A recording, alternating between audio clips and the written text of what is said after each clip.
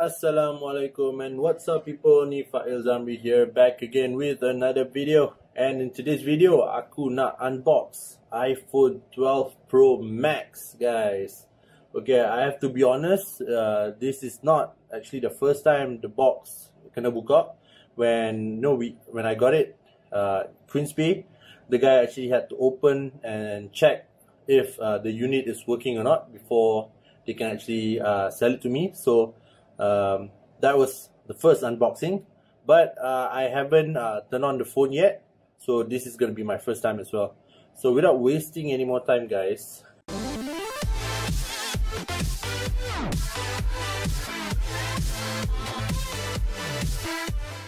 mari kita buka. Oh yeah, by the way, the kotak is way smaller than the previous iPhones. My 11 Pro Max, XS Max, they had bigger boxes, lagi tebal sikit, tapi dia macam lebar sikit, right?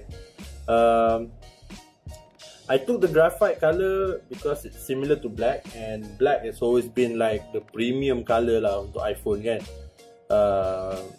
I wanted to take the Pacific blue, tapi aku ingat last year hijau and people hype. By the end of the day, macam baru-baru ni, I was looking at the prices to sell my 11 Pro Max. The green color has actually lower resale value compared to yang space grey or black. So that's why I went to the premium color, which is the graphite color. Without wasting any more time guys, jom kita buka.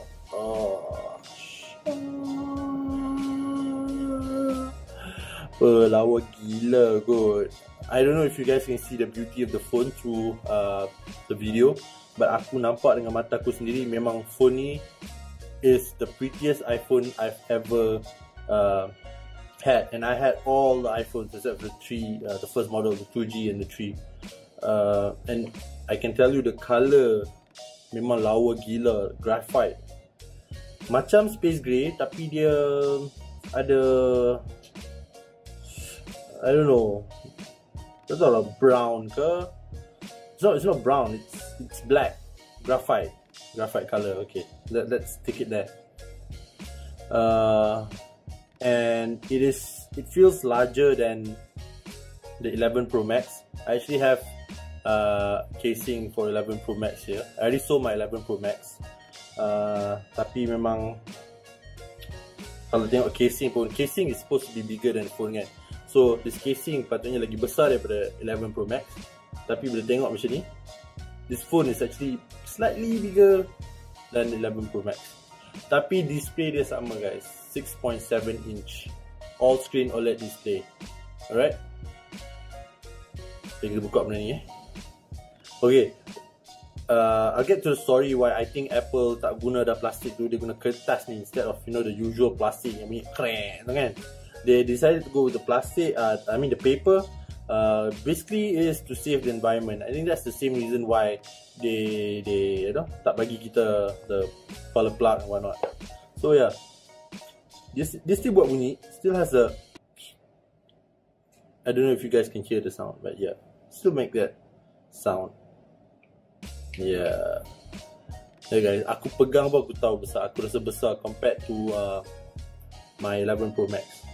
Masuk casing pun tak boleh. Memanglah bukan phone casing dia, tapi feels bigger. It feels better. I mean, to hold it like this. Maybe it's because of the shape. Bentuk dia lagi lawa. Dia tak curve kan, dia macam 5S ni bentuk. So pegang dia pun lagi sedap. I think button ni panjang sikit, and I'm not sure. Yeah, cuba tengok kat sini. Okay, so maybe they shifted the position of the button bawah sikit. Tapi kalau tengok ni, ya, memang lagi panjang. Yeah, this is 11 Pro Max my casing guys. So tak tahu kenapa aku still ada. Aku dah jual 11 Pro Max tu, patutnya aku jual sekali dengan casing tu, but I don't know, this casing is nice already. So the battery, video playback dia up to 20 hours. Okay, kalau stream up to 12 hours and audio up to 80 hours. Slightly bigger battery than the previous models. Also slightly bigger battery than the Pro version. Alright, and Nak on ke? Nak on dah. Before we on, let's see what's in the box. Benda tu penting. So kotak kecil means dia tak bagi kepala plug tu. Tapi dia bagi benda ni. Benda ni pun dah dikecilkan guys. Okay. So inside this thing, of course you get your SIM card punya pin. And stiker pun dia dah kurang bagi satu. Patutnya dia bagi dua guys. Every year aku dapat dua, tapi this year dia bagi satu saja guys. And everything is in cute size. And benda paling aku jarang tak puas hati dengan iPhone ni, tapi benda ni aku memang tak puas hati. Dia bagi us kabel kan. Ini type C tau guys, bukan type A. Plug kepala plug type C tu bukan semua orang ada. Aku ada lah untuk 11 Pro Max, tapi bila aku jual 11 Pro Max, aku kena bagi plug tu sekali, takkan aku tak nak bagi kan. So kena beli asing. I think it costs around RM59 or something, I don't know. But I need to get that. Otherwise I can just use my normal cable lah, nak pakai, nak charge pun ni kan. So yeah, nothing much in the box. You don't even get your ear pods. Why you don't get ear pods? Because they want you guys to use AirPods. AirPods is the way to go guys. Memang best. Okay. Tapi kalau korang suka headphone, then kena belilah headphone jack tu and convert to 3.5 audio jack tu, then baru dengar from headphone lah. Korang pakai Beats ke, pakai Sony ke, whatever it is lah. Okay. Nak on lah? Nak on? On lah. Tak on. Kena on. Aku nak mati sesi on aku tu tanpa aku stress nak buat video. Okay. So HDR display, True Tone, white color, picture ni semua benda very basic that you know Apple dah bagi tahu sendiri dekat dalam dia punya video. So aku tak nak buat video panjang-panjang guys.